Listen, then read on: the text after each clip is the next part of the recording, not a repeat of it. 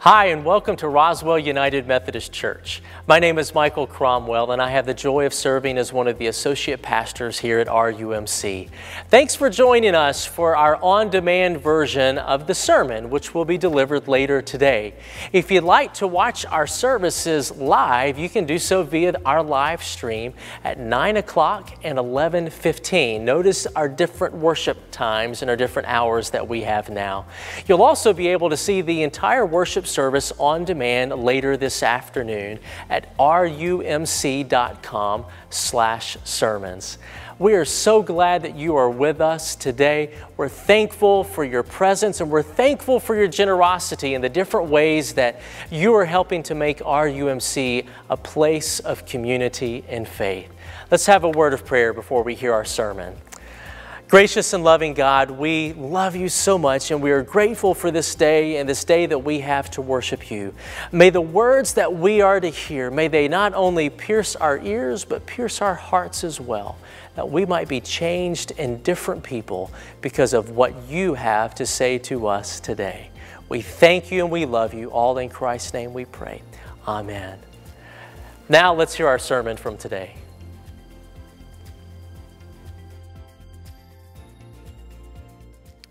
Greetings. I'm Jeff Ross, and I'm one of the associate pastors of the Roswell United Methodist Church.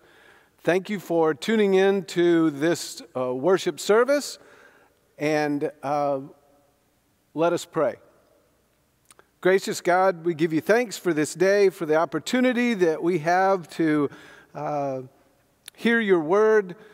God, let your Holy Spirit just descend upon us that we may hear your voice in the midst of these scripture passages and the words that I'm about to share. For it's in Christ's name we pray. Amen. Our scripture passage today comes from Psalms chapter 104, verses 24 to 34. And it says, "How many are your works, Lord? In wisdom you made them all. The earth is full of your creatures. There is the sea, vast and spacious, teeming with creatures beyond number, living things both large and small. There are ships that go to and fro, and a leviathan which you formed to frolic there. All creatures look up to you to give them their food at the proper time. When you give it to them, they gather it up. When you open your hand, they are satisfied with good things. When you hide your face, they are terrified. When you take away their breath, they die and return to the dust. When you send your spirit, they are created, and you renew the face of the ground. May the glory of the Lord endure forever. May the Lord rejoice in his works. He who looks at the earth and it trembles, who touches the mountains and they smoke. I will sing to the Lord all my life. I will sing praise to my God as long as I live. May my meditation be pleasing to him as I rejoice in the Lord." We pray God's blessing on these words and ask God to guide us through this time together. Well, again, welcome. This is Pentecost. You see the red paraments and stoles, and this is some say the birthday of the church, and so we celebrate on this Pentecost Sunday. A traditional scripture reading for this Sunday would be the 2nd chapter of Acts, where the Holy Spirit descends upon the disciples that are gathered in the weeks after Jesus' death and resurrection and ascension. And so we'll get to that, but wanted to start with this passage in Psalms because it talks of the Holy Spirit. It talks about how we might understand the Holy Spirit and kind of gives us a guide to that. So Psalm 104 to me is a blast. The writer sounds like he or she has just discovered the world all over again. If you go back to the beginning of the Psalm 104, the writer says, God, you are great. You are awesome. And then the writer seems to go around and just notice everything. The writer says, light. Wow, that's a cool thing. And clouds. Whoa, those are awesome. And water down below, how it separates everything. That's incredible. And over there, look, oh my gosh, mountains. Mountains are the best. And then he goes through a kind of an odd list of things that they notice. Donkeys. And then wild donkeys. I don't know why they're fascinated with donkeys, but then birds and grass and cattle and how they all interworked with one another. And then in verse 15, if you go back to that, the writer says, wine. Oh my gosh, what a great thing. I know that many of you would say the same thing. I love that the writer talks about wine. Maybe in the way that this is all framed out, they've had a little too much of the wine today. But the writer continues and says, trees, oh my gosh, storks, goats, moon, darkness, sun and light, and seems fascinated by all these different components of the world. And even in the scripture that we read just a minute ago, it says the Leviathan, which God created to frolic in the ocean. The Leviathan, if you Google that, is kind of a big sea monster that they believed in at that time. So maybe we should start our day like that. Maybe we'd have a little bit more joy if we went around the room and said, a table? Oh my gosh, and a chair to go with the table? That's genius. And carpet and a TV. And oh, look, there's a coffee maker. Coffee is the best. So all of that leads to verse 30, where I want us to kind of zero in and focus today. Verse 30 says, when you send your spirit, we are created and renewed. And so there's a key word there that I want us to spend a little time on today. When you send your spirit. That's what I want us to ponder on this Pentecost Sunday. When you send your spirit. The writer of the psalm has already expressed great joy in our world, and some might even say is living in the Spirit. They're caught up in a relationship with God, an appreciation of what God has done, not really asking for anything, just kind of in worship or at the end of the psalm that we read, kind of singing or in a meditation type of posture. They're just appreciating what they have and not demanding anything else. And so that's why this idea, especially over the years of the Holy Spirit and Pentecost and how all that works, has gotten a little off track because we humans aren't really comfortable with this idea of just an abstract when. The writer says, when you send your spirit. Well, especially today, we want to know more than that. We want it to be more predictable. We want it to be more defined. We want sort of a recipe. We want to know how to conjure up this Spirit.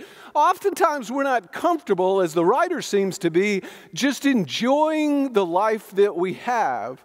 And so in the church, we read about these experiences, incredible experiences down through history where the Spirit of God has done amazing things, where it's been disruptive or life-changing. Maybe we've experienced something like that in our lives, and we want to recreate that over and over. We want to know the formula for how to do that. My wife, Sherry, loves to cook. She is a great cook. And so we watch a lot of cooking shows and baking contests and Chef John and different people that she likes to follow. And when we watch somebody creating some recipe, they'll always have a link below where you can print that recipe off. And the recipe is helpful because it says, here's the utensils or the equipment that you'll need. Here are the ingredients. Here is how much of each of those ingredients you'll add. Here is when to add those ingredients. Here's how to mix them together. Here's the temperature to set the oven to. Here's how long to let the item sit in the oven. And then at the end, here's a picture of what it should look like. The recipes in these shows are nice and neat and orderly. And if you follow the directions, the recipe, you'll be able to create something that looks like that. And that's part of our society today, isn't it? We want to know the steps, the 10 steps to this, the 5 steps to that. Especially those among us that are somewhat of an engineer or an architect or an administrator. We like things that we can duplicate or follow, things that make sense. But when Psalm 104 says, when you send your Spirit, it's not followed by a set of instructions. The closest thing we have is Acts chapter 2 that we talked about a few minutes ago, where the Holy Spirit comes as promised by Jesus to be the helper in the church. Chapter 2, verse 1 of the book of Acts says this: when the day of Pentecost came, they were all together in one place. And suddenly a sound like the blowing of a violent wind came from heaven and filled the whole house where they were sitting. Now, over the years, that verse has been pretty problematic for the recipeal people in our midst. Because in that recipe of sorts, the only thing we can do ourselves is to come together in one place and to sit. That's all that we are able to control, and that's frustrating because everything else is left up to God. The sound of a blowing or violent wind came from heaven, the scripture says. And we can't do that. We can't make that happen. We can't summon that. There's nothing that we can do that makes God act in a particular moment or space or time. Only God can do that. So when the psalmist says when, and we say when, we have to pause. We have to wait on God. And for some of us, that's frustrating. And the Spirit of God is kind of like that, we find. That it's God's act and work in the world. It's not always when and where and how we want it. Recently, this was demonstrated, I think, powerfully at Asbury Seminary in Wilmore, Kentucky. In the middle of February, there was a worship service, and at the end of the worship service, most folks left, and a few folks stayed at the altar and began to pray. And after lunch, the band came back to collect their instruments and pack things away, and the people, there was just a handful of folks still at the altar praying. So the band decided to play as kind of background to what was taking place. And over the next 2 weeks, this revival, powerful event where folks testified of great experiences of the Holy Spirit of God in their midst, and the feeling when you walked in there was constant for the next 2 weeks.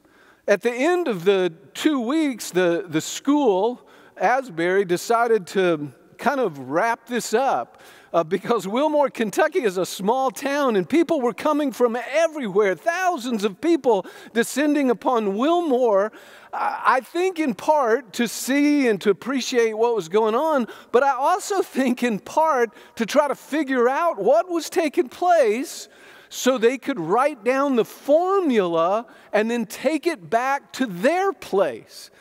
Because that's what we do, right? We write a book about it, a documentary. We say this is how you do it, and take it wherever we go. And so they tried to do that, and to my knowledge, in searching and reaching and looking, nobody's been able to do it. Now, there's some good things. People have been able to go back to their place and talk about revival and how it works and how they could pray for it. And I'm sure there is some benefit to having those discussions in different places. But nobody was able to take any sort of formula from Asbury, take it back to their school or their church or their place and duplicate what happened. So the question that arises for some people is, what was going on at Asbury again? Because we're trying to break this down, analyze it. Look, were the students at Asbury better? Were they more holy? Were they more devout? Were they more special? Were they more blessed? Did they make better marks in their theology courses? Were they more spiritual? It would be nice to know and answer that, but I'm sure the answer to that is no. They're no different than students at a Christian college, most anywhere else in the country, but we do want that kind of recipe. And people have tried to analyze it. And the problem is that when the Spirit of God moves, and we don't control that, we'd like to.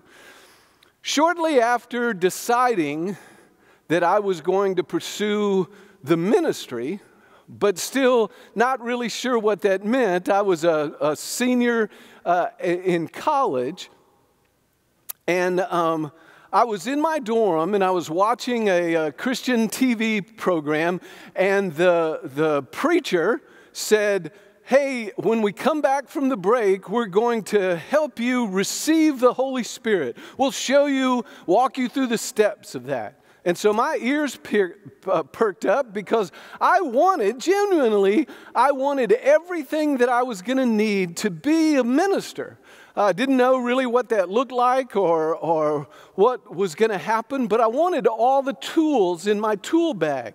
And so I paid attention, I listened, and when the preacher came back, the preacher said, to receive the Holy Spirit, put your hands on the television and pray, and continue to pray, and then you'll begin to just start speaking in tongues. And so I thought, okay, that sounds pretty easy, and I'm glad they have a formula for how this works. So I did that.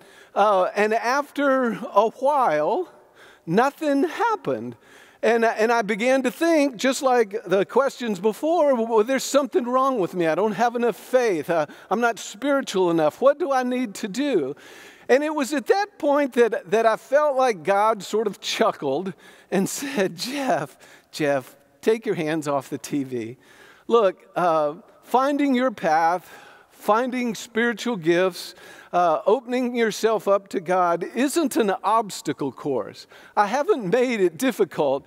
Just know that you have everything that you need, and I'll guide you the whole way. And I heard that voice and felt that feeling in a powerful way. And I'm sure that preacher was helpful to a lot of people, but I don't think there's a formula for how to control God and make all these things happen. And if we go through the Bible, actually, we don't really see formulas. Everybody is so different in their experience of God. And not only in the Bible, but in Christian tradition. Gideon was nothing like David. Deborah was completely different than Ruth. Abraham was clearly not Moses. John Wesley, the founder of the Methodist Church, was really theologically very different than John Calvin. John Newton, who wrote Amazing Grace, had a horrible, destructive early part of his life, while St. Francis was pretty much of a saint his whole life. So when does God send God's Holy Spirit? How can we count on that? What do we need to know as we gather together on this Pentecost Sunday? We want to know how to bring the Spirit. But I think that part of that is our need to control things. I think it has to do with our desire to be God. We don't want to be the people of God. We want to be the God of people. And we like to be in charge. We like it that way. So when God sends His Spirit, actually, we just have to wait. And that's what I like about this psalm as we read earlier. It ends by saying, I will sing and I will meditate. Because I believe really that's the best that we can do. I think the best that we can do is exactly approach life the way this psalmist seems to. Oh my gosh, a cloud. That's awesome. Thank you, God. Oh my gosh, look, mountains. Those are incredible. I'm not in control of when God is going to do something spectacular. The only thing that I can control is my attitude and my heart, developing the gifts of the Spirit that God asks us to, not seeking a formula to be able to channel the Spirit of God, but to live a life that becomes the gospel, to live a life of faith and of hope and of joy and of expectation and of renewal. And really that's enough for me. And then from time to time, Pentecost comes. And from time to time, events like happened at Asbury happen, and we can rejoice. Let us pray. God, thank you for your Spirit. And I pray, God, that you will send your Spirit on us, on your church, on your people, on our world. You know that we need that. We need your Spirit to come and recreate and renew and give strength to people, give hope in a world that seems to have lost its way. We need people of hope and of joy to share that faith and to shine that light in our world today, God. Help us, guide us in grabbing hold of your Spirit that is within us and letting it shine as we stand back out of the way. For it's in Christ's name we pray. Amen. Thanks again for joining us today. Just a reminder, if you'd like to watch the entire worship service, you can do so via live stream at 9 o'clock and 11:15 a.m. You can also view the service on demand a little bit later this afternoon at rumc.com/sermons. Also, if you have any prayer requests, we would love to hear about those. You can send those in to pray@rumc.com. Also, if you'd like to give of your tithes and your offerings, you can do that online as well. And that's at rumc.com/giving. Thanks again for joining us today and for honoring God with your presence. We hope and pray that you have a wonderful week, and we look forward to seeing you again next week.